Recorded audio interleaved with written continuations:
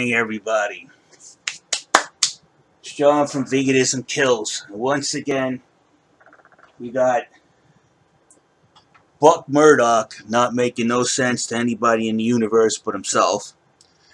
It's 8:58 p.m. Thursday, February 17th. Now, Buck Murdoch doesn't seem to understand that, well, the 20 nutrients that that you got is Joe Cohen, the CEO, also has a Bachelor of Science in Human Biology. Just made everything up. He doesn't have any facts or studies in there.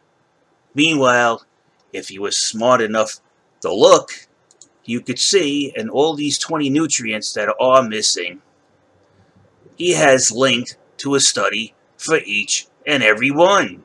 All you have to do is see the reference number right there, the number 2. You click on it like this, and guess what happens? The study comes up. Isn't that amazing?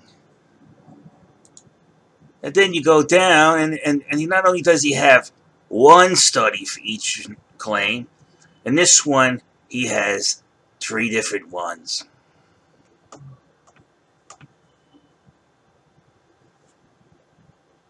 You see how easy that is? They're looking for studies. They look at the blog.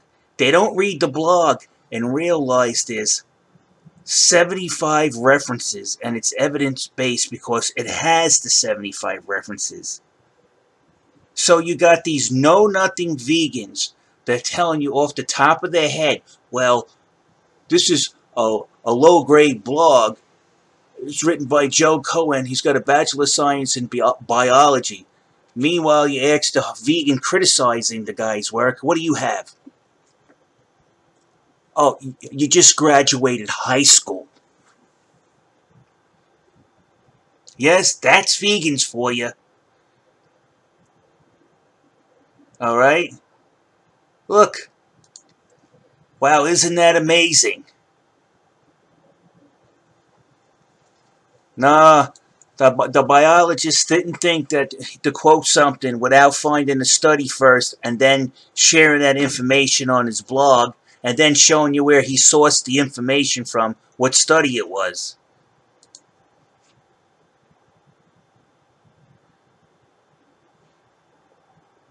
I don't know, vegans. Either you're being facetious or you're dumb. You're dumb. They actually think a 19-year-old thinks he can, fresh out of high school, probably not even his first year of college yet, thinks he could debunk Joe Cohen, who's got a Bachelor of Science in Biology, turns around and said his blog is a low grade, says it doesn't have any studies to link to it, and yet it's evidence-based, and it has posted 75 references where he pulled the information that he posted, and he shows you the study where he pulled it from.